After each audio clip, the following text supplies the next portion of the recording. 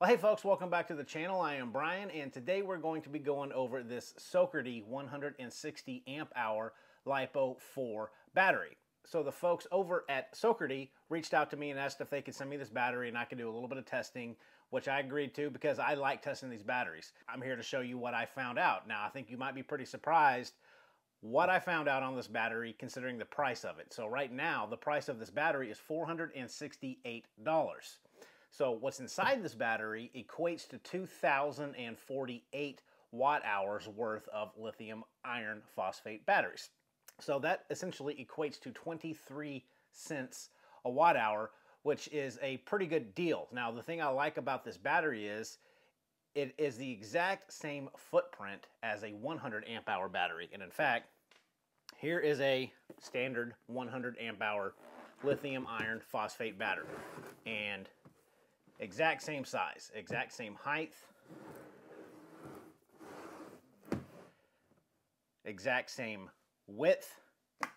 The only difference is this weighs about 31 pounds, this weighs about 28 pounds. So that extra amp hour put into this battery does create a little bit more weight, but the good thing about it keeping the same size or form factor is that it's going to fit, if you have a battery box already, this will fit into what your standard 100 amp hour battery box fits in right now.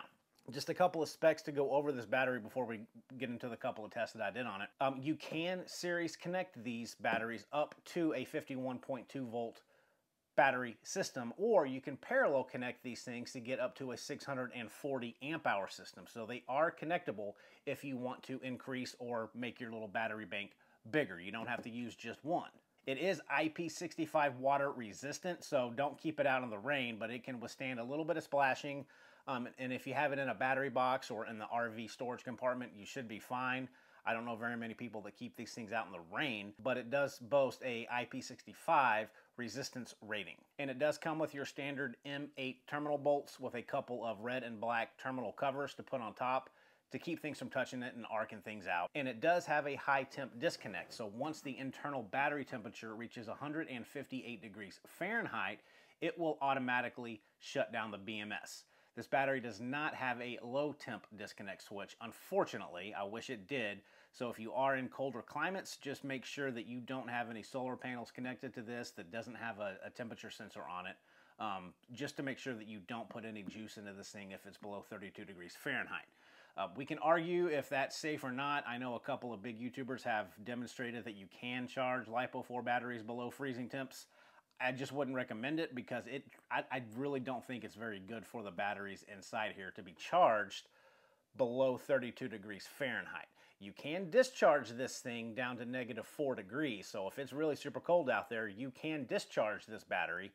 I just don't recommend charging it below 32 degrees Fahrenheit. And with that 160 amp BMS, the rated max charge and discharge current is, of course, 160 amps.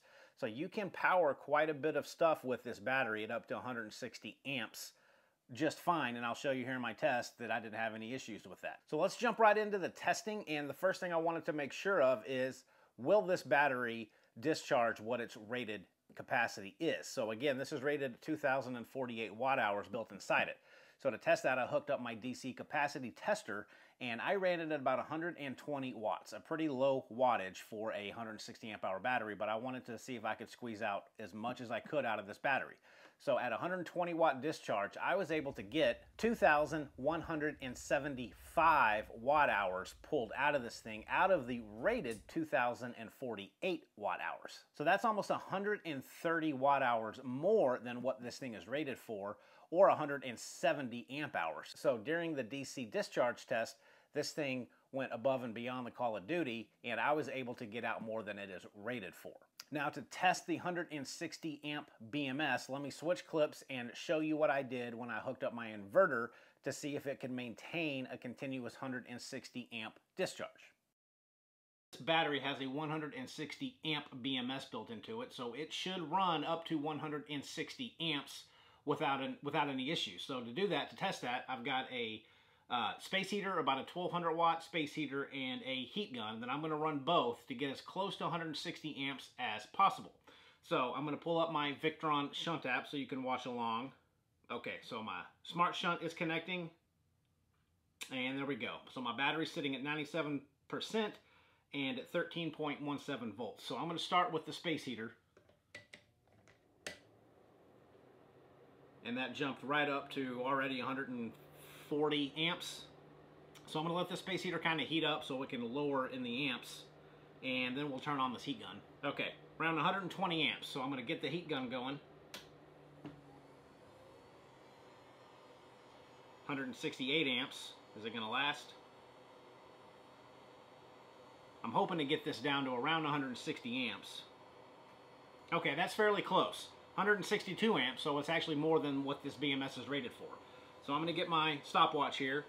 I'm going to hit start, and I'm going to come back in 10 minutes, and we're going to see that this thing is still running. Okay folks, we are coming up to 10 minutes, and I did cut the video, so you'll just have to trust me that this actually did run for 10 minutes, but I can assure you that it did. But let me pull up the Smart Shunt app here.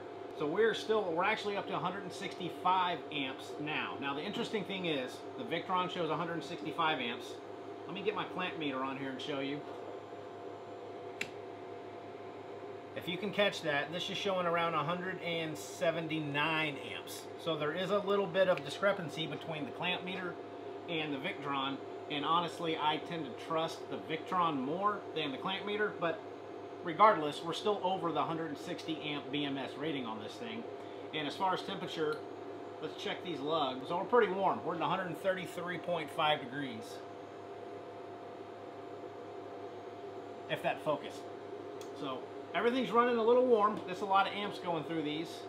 Cables are warm to the touch. They're not hot. But as you can see here, this battery performs very well at over 160 amps. So we're still at 166 amps right now, and it's been going for 10 minutes. So yeah, good job for this little battery again. So there you have it, folks. It ran over 160 amps for over 10 minutes, and something like that I wouldn't use personally. I wouldn't push this battery to that max continuously, but it can do it. And with the amount of capacity that I was able to pull out of this battery in the DC discharge test, the amount that I was able to use in the AC discharge test at about 165 amps, I personally think this is a pretty good battery at 23 cents a watt hour. I'm not going to tear it down and look at all the battery cells in it. There's other YouTubers that'll do that, but I like to see if these batteries can maintain what they're rated to maintain on the battery. And so far, the Sokerdy was able to pass every test that I put it through. And the thing I like about it the most is that it is the same size form factor as all other 100 amp hour batteries, which I really, really do appreciate, because I don't have to go get new battery boxes. If you already have a setup with a 100 amp hour battery, this will just slide right into it, and you gain at least 60 more amp hours compared to your 100 amp hour battery. So I think it's a pretty good little deal, again, especially for 23 cents a watt hour, and I'll put a link down to this in the description below the video if you want to go check it out yourself. I don't get paid any money if you go buy this, but if you want to check out the specs and look at their website yourself, I'll put it down there in the description of the video. But other than that, folks, this is the Sokerdy 12.8 volt, 160 amp hour lithium iron phosphate battery. Hope you enjoyed it, and see you soon. Take care.